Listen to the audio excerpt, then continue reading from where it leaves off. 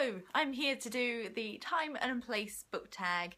This was created by Jen Campbell and I was also tagged by Jen. The idea of this tag is pretty simple. You choose 10 books that you really associate with a certain time and or place. The first book takes me way back. This was the first chapter book that I read on my own. I don't know if any of you guys know of or remember the Magic Tree House series, but I absolutely loved them, and I'm pretty sure that my parents read some to me before I went and read some myself.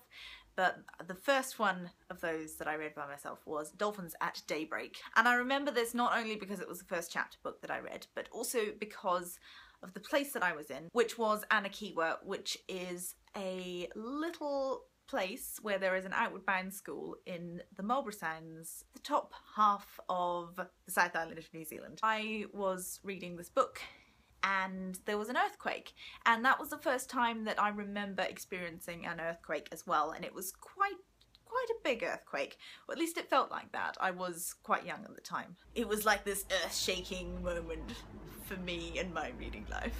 I know that sounds dramatic, but it has a nice kind of symbolism to it, I think. The next books, or collection of books, were the Famous Five series by Enid Blyton, and I just remember reading these on holiday. I think for one of them in particular we had an audiobook, which was great because my brother and I could sit in the back of the car and listen to this tape when we went on holidays with another family who also had 2 children and a dog. We could pretend to be the Famous Five. So good memories from that. The next book is Life of Pi by Jan Martel. This book I associate with dress rehearsals and the concerts of the musical production of Cats, and I was playing in the band for this, and during the breaks I would go and sit and read this book. I especially remember getting to the quite strange magical realism parts of it. I think that was my first experience with magical realism. Next up is Cloud Atlas, which is one of my favourite books. I remember reading this because this was another family holiday, and this was just about the point where I was learning to drive, and the drive from my home to where we were going on holiday is over this hill, and the hill looks like this. My dad really wanted me to drive, but I really wanted to sit in the back and read my book. I am very fortunate in that I can read books in the back of a car even when the road looks like this. And I also then remember when we got there, sitting out in the sun and reading this book. That was a good holiday. The next one is slightly less positive, and this was when I was at university in my second year, and I didn't have the best of flatting situations. It was one of those days where the dishes had just stacked up to such a point where I couldn't cope anymore. I just had to get out of the house. So I did that, and I went and read The Bell Jar by Sylvia Plath down on the Wellington waterfront. I will always associate that book with that particular place. So it wasn't the most positive of books, and it wasn't the most positive of days. Maybe I should have chosen a different book, I don't know.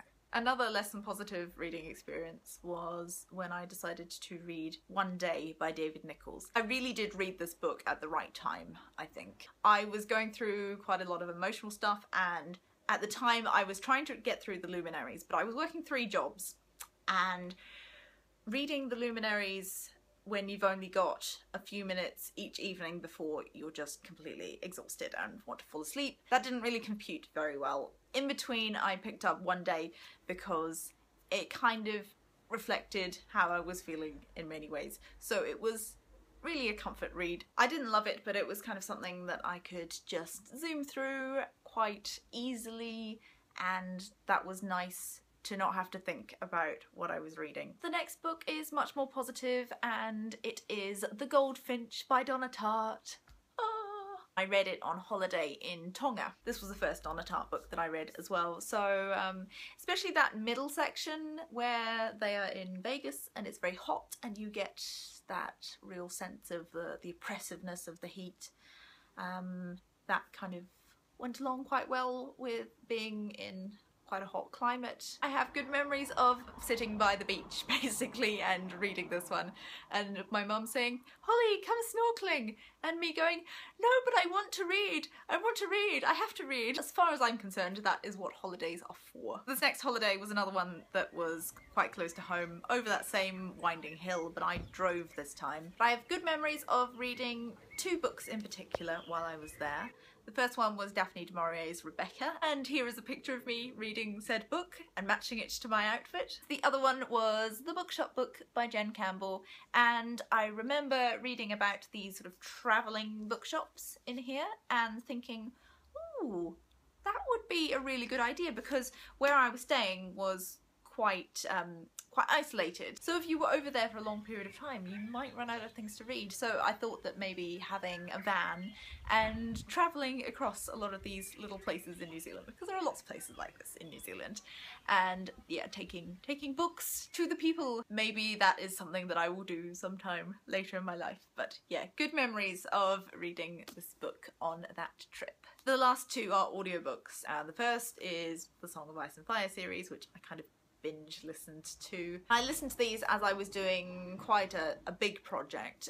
It was a magazine layout, and I was doing custom illustration and things. So for this particular issue, I was listening to the Song of Ice and Fire series, so I associate it with that. The final and most recent one is the book that I listened to on the aeroplane from New Zealand to the UK, where I am now. It takes many, many hours to get from one side of the world to the other, and I had a stopover, albeit a brief one, in Singapore. While I was on the plane and during the stopover as well, I was listening to The Song of Achilles by Madeline Miller. So it's another one where I will always associate that book with that trip, and it certainly did make the journey a lot more enjoyable. I also find that on planes my eyes always really dry out, and I look in the mirror and suddenly my eyes are all bloodshot and awful. So it's quite nice to be able to just put your headphones on and close your eyes and listen to a book, rather than having to read, where my eyes start going blurry on planes anyway, or watch a film where you have to obviously keep your eyes open. In that sense, I found that audiobooks were quite good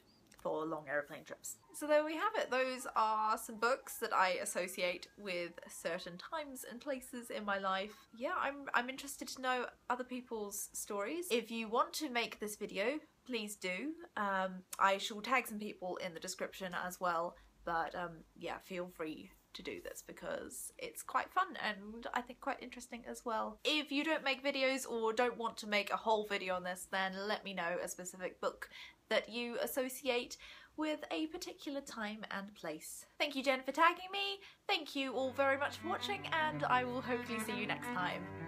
Bye.